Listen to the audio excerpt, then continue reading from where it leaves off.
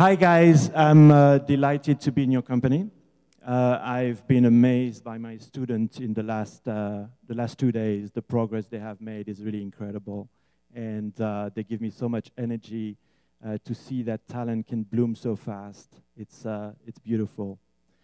So a round of applause to them.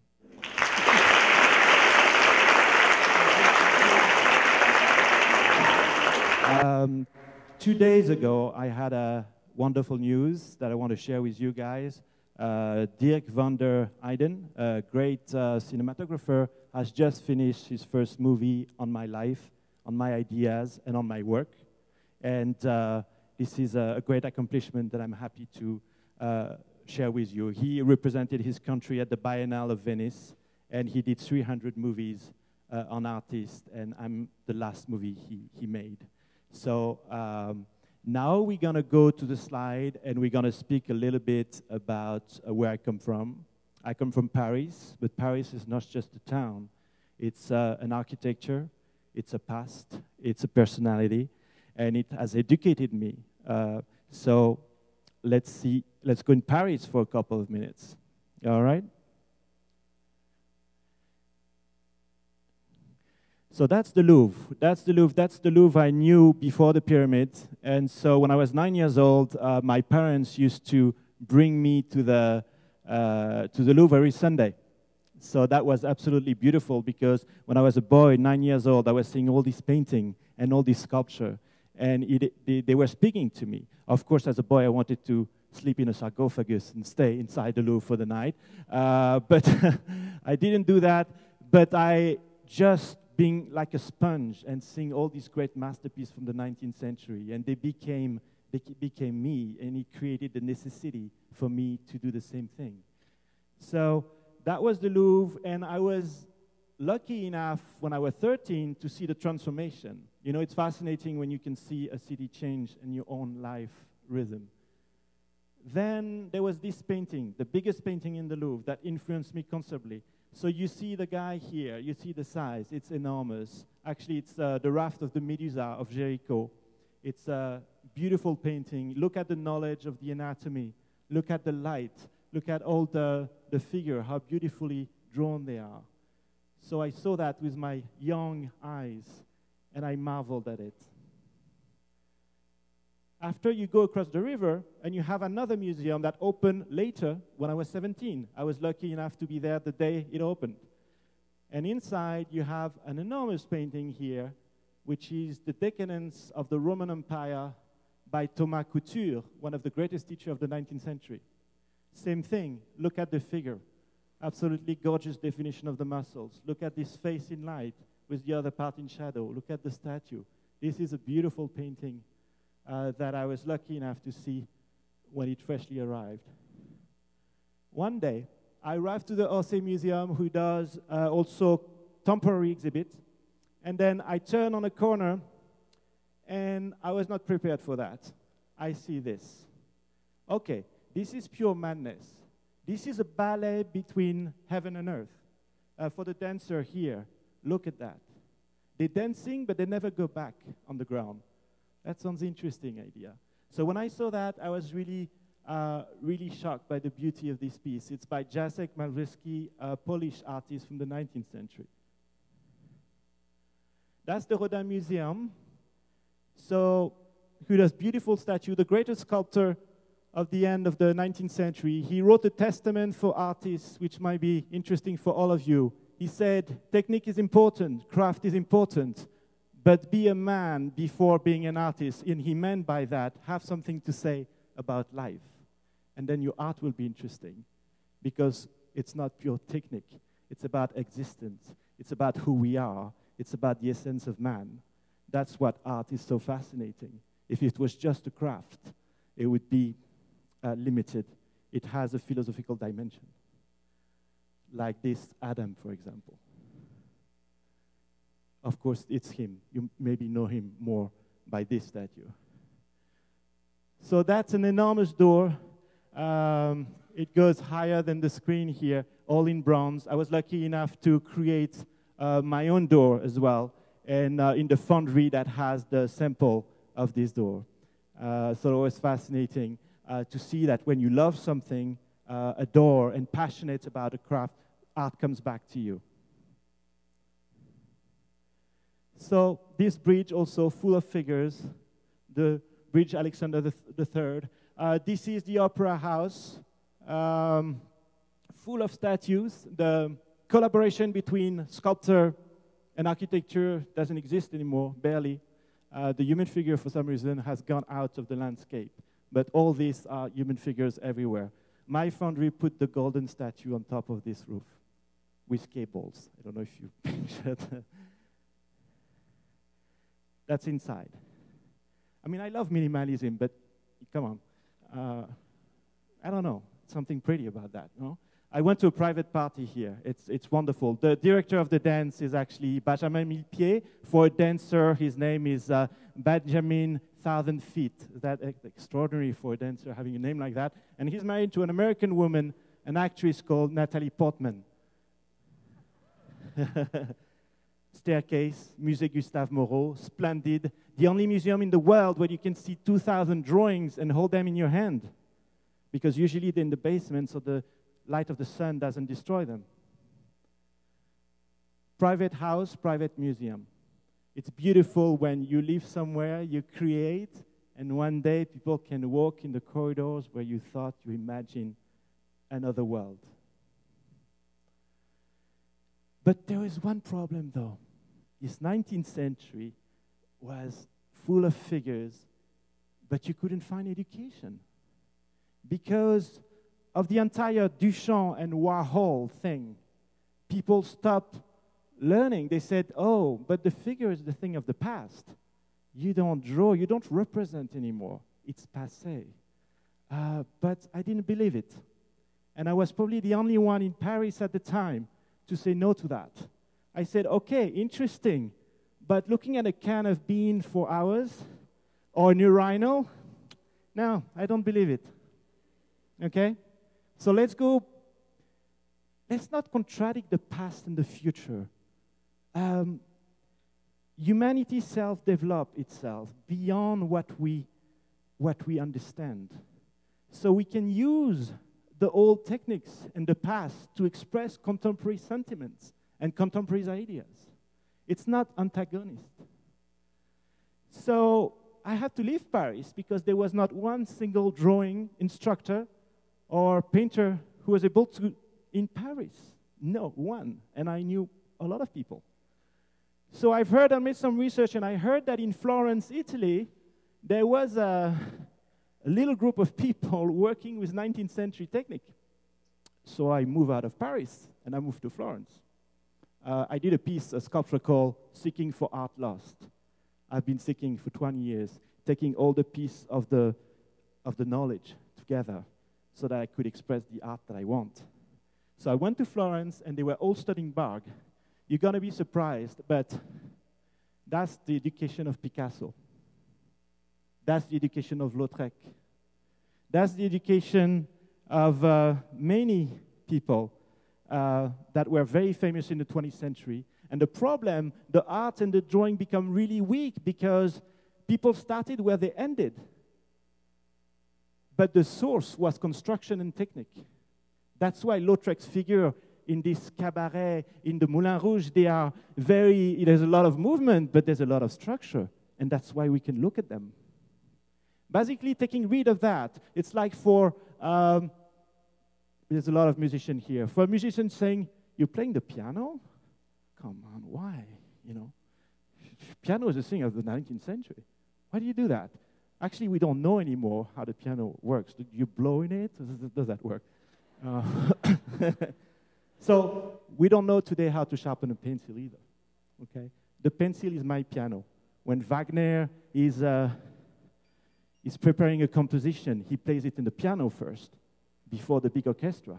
Okay, when Michelangelo did the Chapelle 16, he used a pencil to map out these bodies, and then he did the ceiling. That's my version of it. So all these halftones, this nebula of halftone, all this going towards the light, these are techniques that are from this time. So looking at all these figures, I started drawing the figures in Florence 8 hours a day.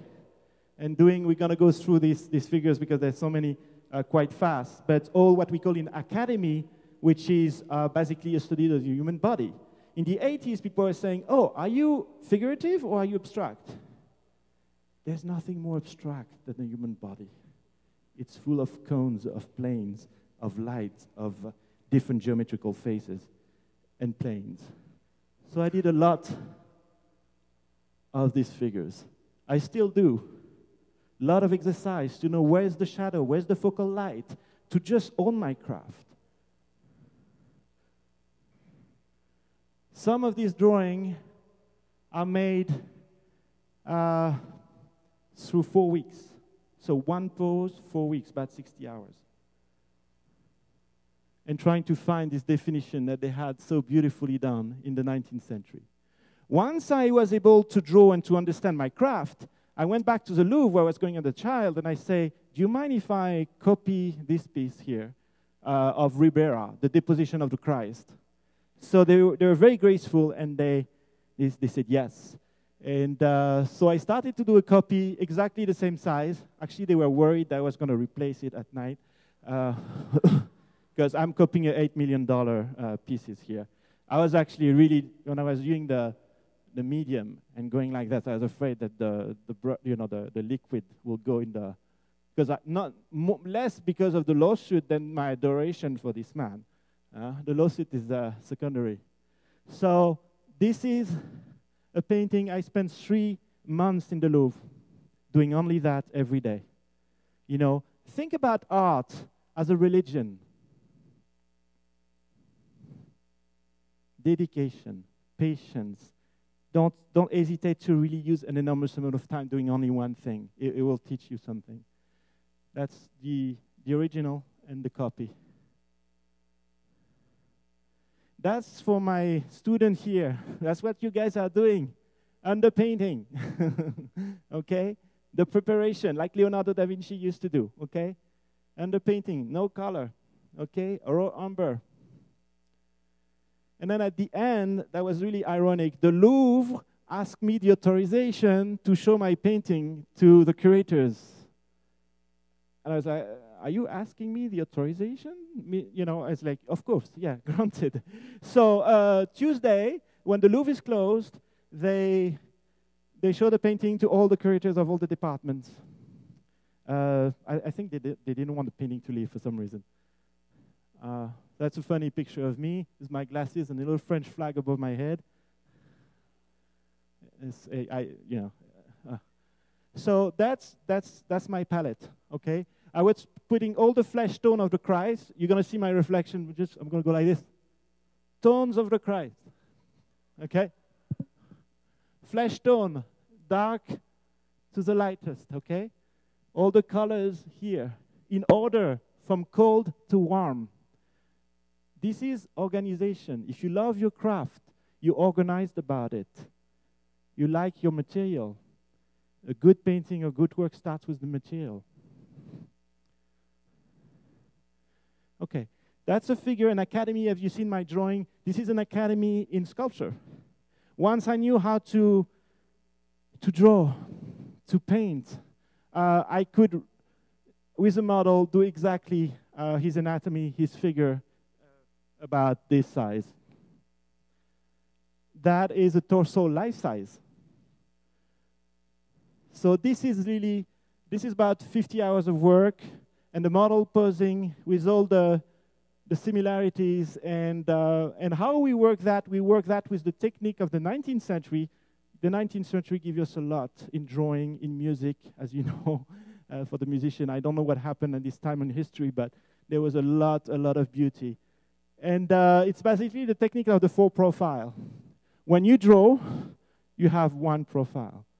When you sculpt, you have this profile, and then this one, and then this one, and then this one. So you have to turn the model constantly.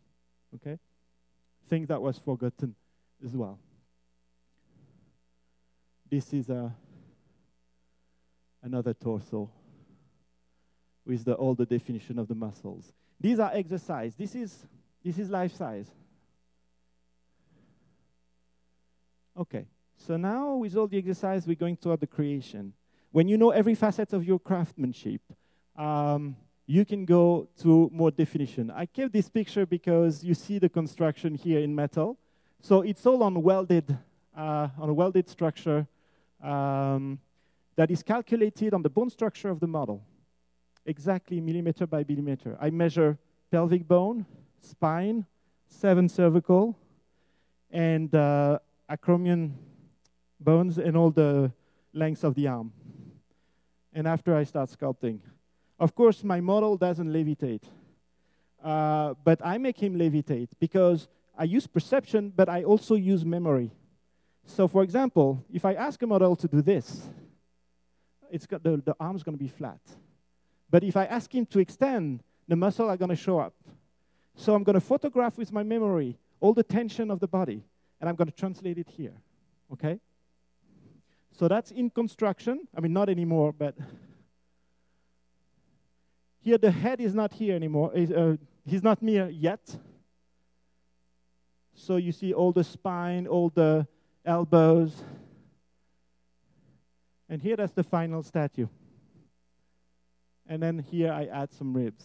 I'll go back to this one. Okay? So I did that in the gallery Dreamer Concept, which has a wonderful program of artists in residence, and where I can do monumental things. That's 300 pounds of clay, by the way. It ended up in the cover on Memorial Day of the magazine, the newspaper, sorry. Okay, so now that I knew all this, I went to Carrara. Carrara is the mountains of marble, where Michelangelo used to carve his marble. So I went there. This is the cave. It's really, really tall. It's taller than this ceiling. And I extracted my piece of marble, and I started to work on the commission of Dante for a private collection. This is Dante, the greatest writer who ever existed, in my opinion. Wrote the Divine Comedy, described Inferno, described Hell, Purgatorio, and Paradiso. This is his profile. So that's a funny thing. I was working so much on this statue. You know, you have a piece of rock, and you have to go to find the detail and the beautiful skin and all that. It's really difficult, and it takes about 300 hours of work, because I do all handmade. I don't use power tool or anything like that. And one day I say, okay, this is too much work. I need a break. So I take my car. I go randomly in the south of Italy, not knowing where I'm heading. And I arrive to a village called San Leo. Say, that's interesting. This big rock like this in the middle of nowhere. Let's stop the car. I go up here. And what do I see? On every wall, the portrait of Dante. So, I was like, okay, what's going on here? I'm trying to get some rest from this, you know, and I see your face everywhere. I love you, but come on, give me a break. I need to breathe, okay? I'm dedicated, but come on, please. Give me some privacy. So I asked the people, why Dante is over there in Italian, ma perché Dante su questo muri? They said to me, but sir, that's where he created and imagined the Divine Comedy. I had goosebumps. I say, okay, but a little bit uncomfortable though. It's like, you know, I'm gonna meet him in the street or something. So I say, okay, that's great, very glad to look. It's a purgatorio because there is a road going around the mountain. So I say, okay, I get out of here, I go back to my marble, then I go to Ravenna to give my respect to Dante and bring some flowers to his grave. It's a proper thing to do when you're doing his portrait. And I go to a B&B, bed and breakfast, really nice, that looks like a monastery. And the guy who owns it says, okay, what are you doing? I say, oh, I'm just taking a break. You know, I'm putting some roses on the tomb of the person I intellectually adore. And He said, and who is that? I said, Dante. Oh, Dante. But you know that the hotel where you are, and nobody knows that in Ravenna, is the place where he hid from the Florentines. I say, okay, that's too much. I'm not taking any break anymore. I'm just going to finish that piece because next time he's going to show up himself. Okay? So, that is my first marble. Why I want to tell you that? Because I arrived in the mountain of Carrara, and there was all these great faces, this old guy who tell me, Giovanotto, you're the young one who wants to try the marble. Huh? And I say, yes, sir. I never did marble, but I drew a lot. I really drew a lot. And I say, oh, yes, but you don't know the stone. So they were making fun of me. And they give me a stone, and they give me the chisel. And that's why I talk about instrument. I look at the chisel, and they were flat, like brushes. Oh, I know how to use brushes. So I started carving planes, 5,000 hits a day. And then I got that. And they stopped laughing. So here, this is because I show you this work and where I come from. And this is where I'll be in 2 months in the Foundation Cini. I have the incredible honor to represent sculpture at the Foundation Cini through the Alpine Fellowship. I'll be in beautiful company, just like here. I will be with the great philosopher Roger Scruton, who has this show on the BBC in England called Why Beauty Matters.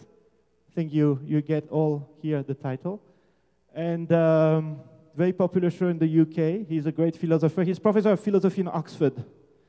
And I will be with the director of the Guggenheim Museum, and Alan Lawson, who's a great painter, and the founder of the prize. And I'm sure I'm forgetting a lot of people. So that will be an extraordinary privilege. I will be presenting a movie. 3 artists only will be presenting a movie. Me, sculpture, Alan, painting, and someone you need to know. Often we say, oh, you know, today there is no Rembrandt anymore, there's no this, there's no that. If you make some research, there's a Norwegian painter called Odd Nerdrum. He's the greatest figurative painter alive. In my opinion, it's the Rembrandt that we had Rembrandt in the 17th century, we have him today. He's still alive. He will represent painting, and he will show his movie alongside, which is a movie about self-portrait. And the movie will explain his way of working. And my movie will explain the way of working self-portrait in sculpture. So, about this, I want to tell you that when you really adore your craft or if you have this quest for beauty, don't think you're alone. I was alone in Paris, alone against an entire society that was saying that my art, the art that I want to do, doesn't exist. What does that mean? I didn't believe it. And today, I'm leading an art movement that is with thousands of followers. That's called post-contemporary art. And I'm the founder of post-contemporary sculpture.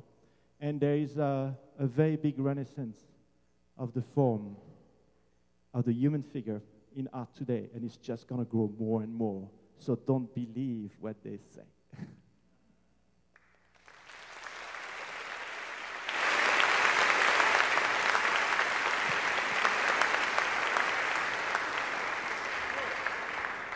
I apologize, I forgot the question part. I'm sorry.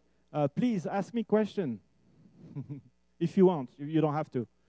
Yes. It's very common for the people to be naked or most. It's a very good question. I will answer straightforward to you. Because the human body is not about nudity. It's about the essence of man.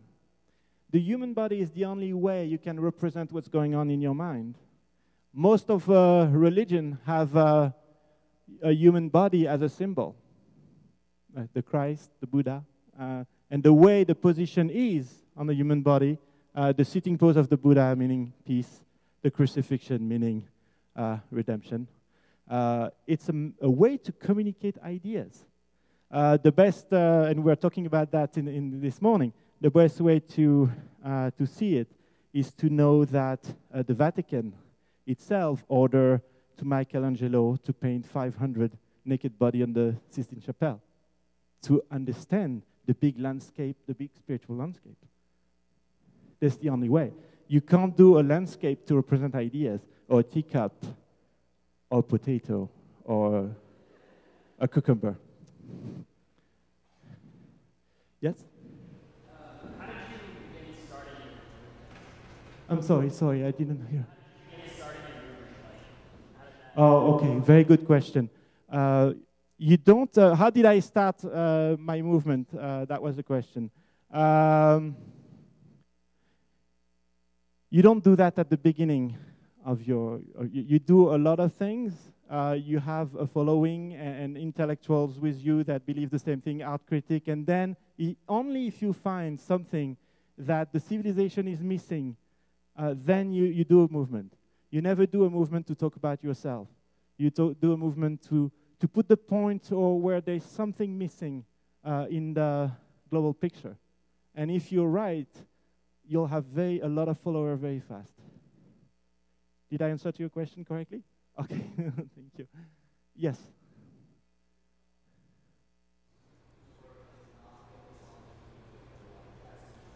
Yeah, I respect it. And I think it should exist, and it's interesting, and it has its own logic. It's just not my thing. Yes?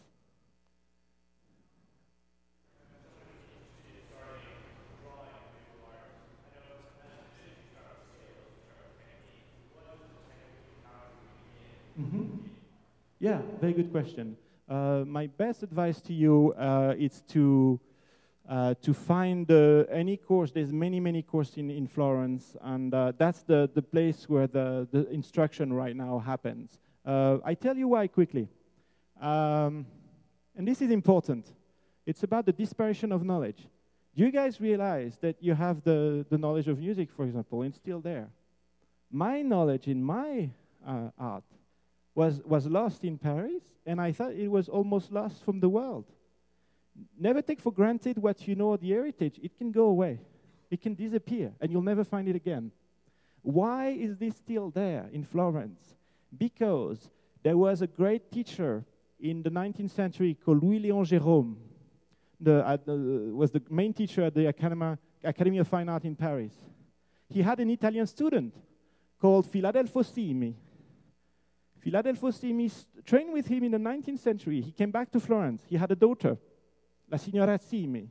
La Signora Simi, at 90 years old, gathered a group of students in Florence in the 80s and communicated the knowledge to a group of artists who now has funded all this school. So without La Signora Simi, the knowledge would not be there. So right now, Florence, or some school in New York as well, some of the success of this great school in Florence have moved to New York, and they opened school there. So, yeah. Did I respond to your question? Yeah, okay. Yes.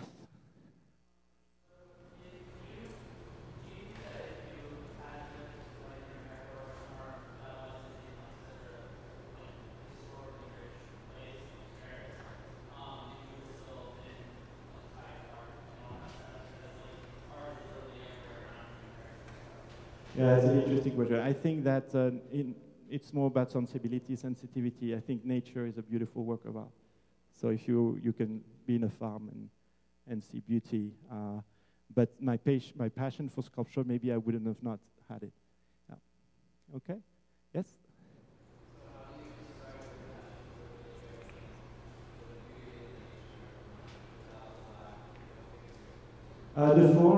The form, sculpture, drawing is about light and shadow. It's about the sun. It's about how the sun hits an object, how the sun hits a person and then create an angle with a shadow and light, and beautiful form along. There's no difference between a man and a tree. Oh, second question.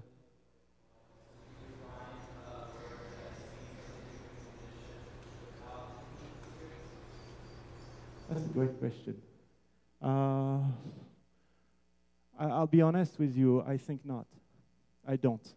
Which doesn't mean that beauty is not included, it's for sure, but I said no. Okay? Yes?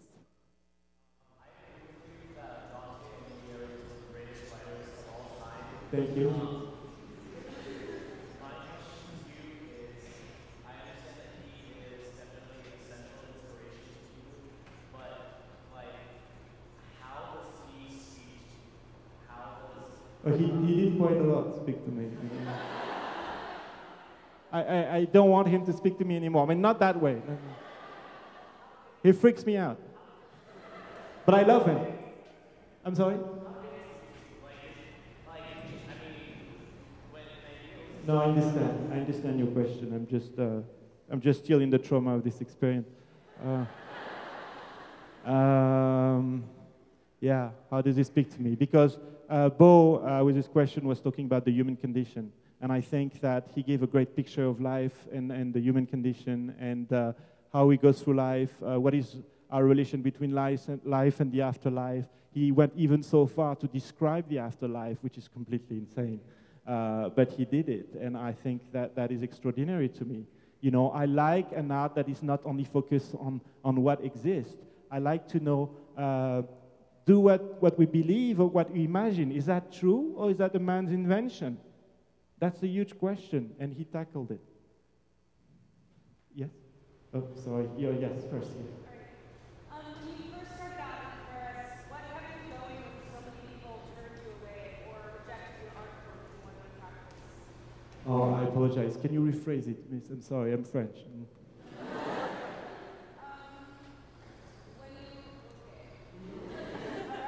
No, it's not. It's really. Sorry. Yeah. When you started off in Paris, what kept you going when so many people?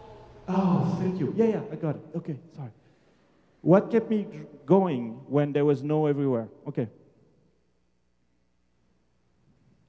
You know, it's just.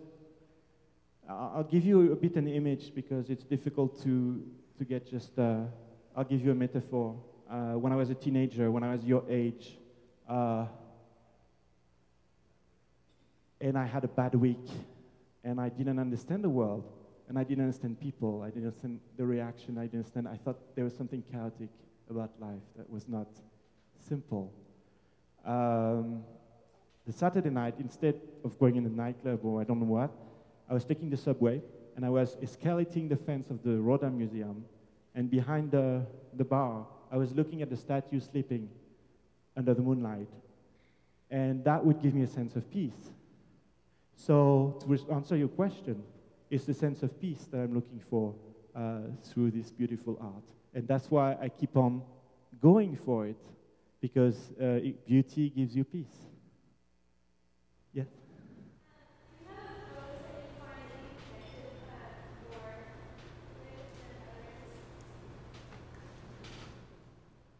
Do I have a pose that I feel I connected more than others? I connected to all of them because they, you know, your life is temporal. Your life moves. Your ideas, your existence, you're not the same all the time. So each time I find something, it was true at this moment of my life. When I did this big piece that was shown in New York in the National Art Club, when I won the selection over there, it was a piece that at the time meant how I felt, you know. And the piece that you saw over there with the arm extended and the knee up, it's how I'm feeling right now. So it's temporal, like the self, okay? So I identify to all of them. Yes?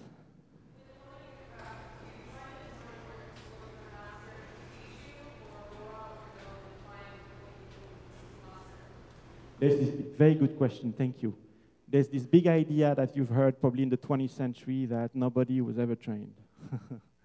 I saw you what Picasso was going through. Picasso went through the same education that you guys are doing right now. So a lot of people, because it went probably very fast, and I thought that when I was a teenager, people say, oh, you're an artist, so you don't need to be trained. I tell you, this is a lie. You know, you need a lot of training. Even if you go way off what we're doing here, it doesn't matter. You need structure. So know your craft and deal with a couple of masters in their craft. Yep. All right. Oh, sure. The back. And a very good question. The back. And you know why? Because a lot of people like to do portraits. But you know, I do portraits, of course, but I don't like to do portraits in a way because we all have an idea of ourselves, and we project an idea, and we want people to see us in a certain way, so we do a certain haircut, a certain this and that. So the portrait is a bit, the Italians say truccato, it's makeup. We don't say the truth. On the back, the shoulder, the vertebra, the muscle here show exactly who you are, because you're not talking to people like that, right? So that's really what describes you the most. So that's why I love to draw the back. Oh, yeah.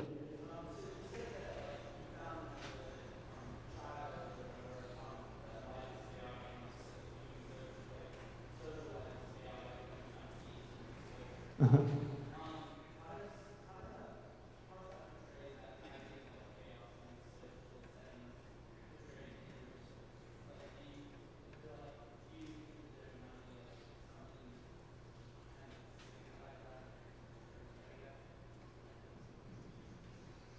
Yes, it's just the experience of life. Life is not simple, and it's not a straight line. So I think chaos is something that we all share, and I think sculpture or any art will translate every sort of state that you go through, including this one, but also happy ones and also beautiful ones and ecstatic ones. And so they all translate, all emotion translate into art. That will be the last question because I don't want to take too much time on the next performance. Yes?